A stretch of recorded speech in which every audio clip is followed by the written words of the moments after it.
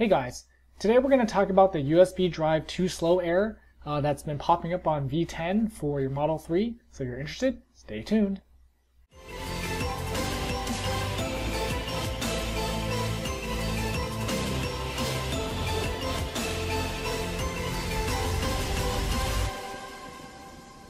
Hey guys, so ever since V10 was released, I've noticed a lot of people saying, hey, my USB drive is now saying it's too slow and it's coming with an error, like it's not, the USB drive isn't fast enough write speed wise to handle the dash cam in sentry mode. So I found a little trick to make this work. I did this trick and I hadn't had the error come up ever since I've done this trick, and I was having it come up probably about once a week. So what you need to do is, and I have, just to know, I have like a SanDisk Cruiser 32 gig drive. It's like a really cheap, crappy drive. So if this works on mine, then it should work on yours too.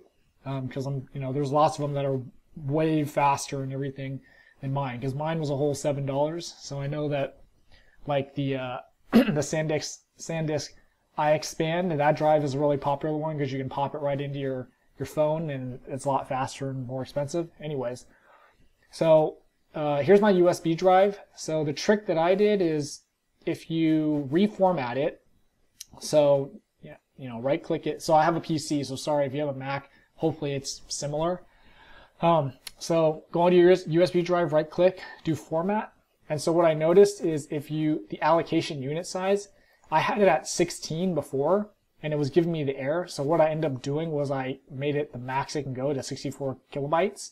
And so that has worked pretty well for me, where basically I haven't had any issues with it giving me this write speed error ever since I changed this. So of course make sure it's FAT32, and as you can see 32 gigs. Just going to do a quick format, so I'm just going to start it. Yep, that's fine. I'm just going to erase everything.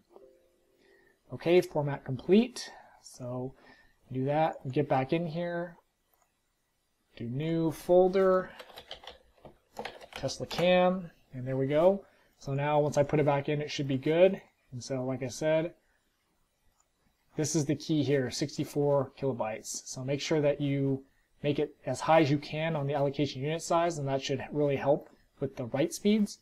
What you can also do too is, a lot of people, so this is one way, the USB actual flash drive, but from what I've read, it's not the best way to save your sentry in dash mode. Well, it's fine to save it, but as you rewrite and rewrite and rewrite over the the existing data, these little flash drives, little thumb drives, get worn out really quick, and so they're not really made to handle this type of usage.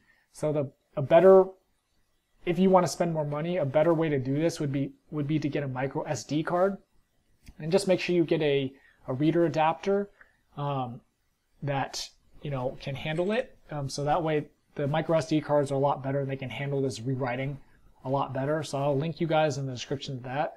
And like I said before, the SanDisk ixpand drive is a really popular one because, say you get an accident or something, you need to show the police that are right there, you can just pop it right into your phone and say, hey, here's the dash cam footage, where do you want me to send it or whatever, and you don't have to go home and do that.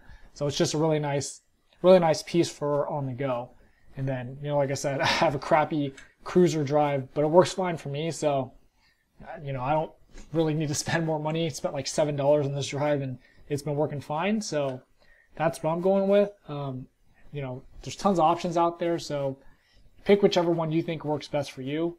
And use my little trick here, and hopefully you won't get that drive too slow error anymore with V10.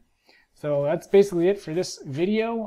Hope you found it helpful. Let me know if this little trick works for you. I'm hoping it does, because it has worked for me. If you thought the video was helpful, don't forget to like, share, and subscribe. And thanks for watching.